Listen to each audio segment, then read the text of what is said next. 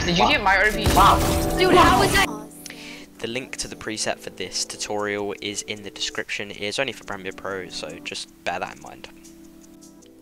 Hello guys, welcome to another video. Today I thought I would do another tutorial because I haven't actually done one in a while, and I've improved a lot in editing in the past. I've improved a lot at editing in the past couple of, I think it's months since I posted this tutorial. So I would like to show you guys how to do this cool screen zoom transition, which I see in a lot of people's videos at the moment. I have my kind of own preset, which I'm going to be linking in the description. So I'm actually going to show you how to do it manually unless you don't want to use the preset. So what you're going to be doing is you're going to be going to the end of your clip, you're going to be moving it up. However you move clips up nowadays. You go to just a little bit after, you keyframe the scale, then you go 2, 3, 4, then you go to 60. So then it kind of I'm gonna go. You want to go to continuous bezier. You want to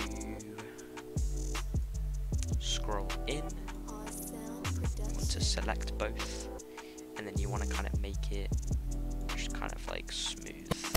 I'm gonna go. Play around with it and see what you prefer to do. It's usually just preference. I'm gonna go watch. Quite nice. I quite like that. I'm gonna go watch. So now what you're going to do is you're going to do the position, so it coming off of the screen. I like to go down on clips because it just looks nice. So you go to the last keyframe.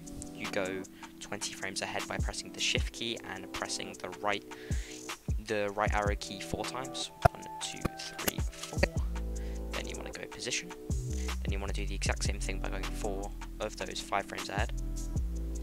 1, 2, 3, 4. Then you want to just scroll this all the way down off the screen. I'm gonna go watch. Now, what you're going to do is you're going to pull this up, pull this one down, pull the position down. You want to scroll in so you can see them. You want to select both, do temporal interpolation, go to continuous bezier, and just follow what I do. I usually try to keep it like a nice, smooth kind of look. I'm gonna go watch.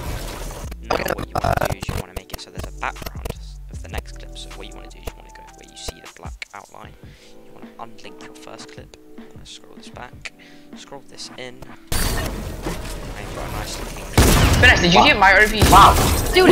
Sort of just nice looking transition there. So what you're going to do is you're going to add in a drop shadow. I like to usually just play around with the effects, so you want to just go with a normal drop shadow. You want to go to the opacity. You want to find 1 frame before, go to the opacity, go to 0. You remember to keyframe this, go 1 frame ahead, and then you want to make it, I would say 70%. Then you want to make the direction. Let's just play around with the settings and see what looks nice.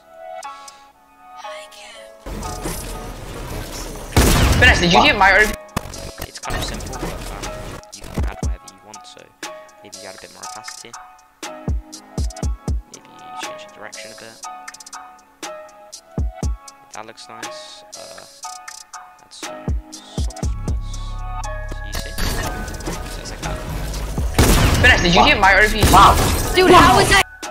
Now what you want to do is you want to go to the first frame of the second clip. You want to add a background blur. So what you're going to do is you want to this Gaussian blur. Go to change it to 20. Make a keyframe.